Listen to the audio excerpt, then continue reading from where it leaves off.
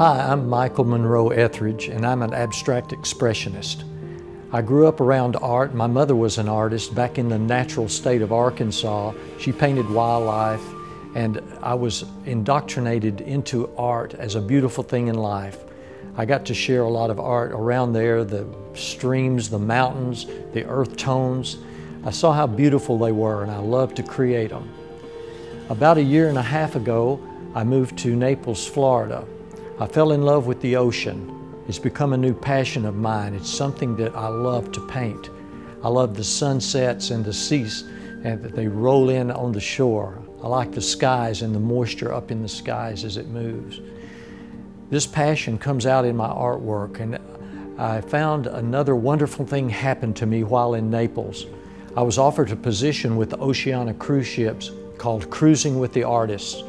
It's a wonderful opportunity, as the Oceania Cruise lines are the only ones that have an artist loft and an artist in residency on the ship.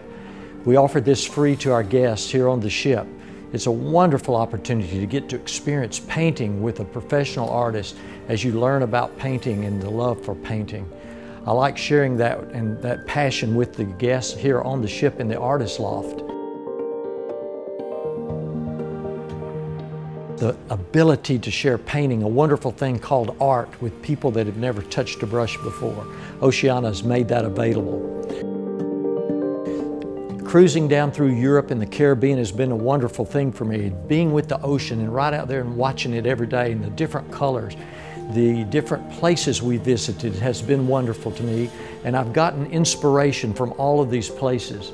This inspiration will come out on my palette into my canvas, and the colors of the ocean and the blends come out throughout there, and it allows me to share the way I want to.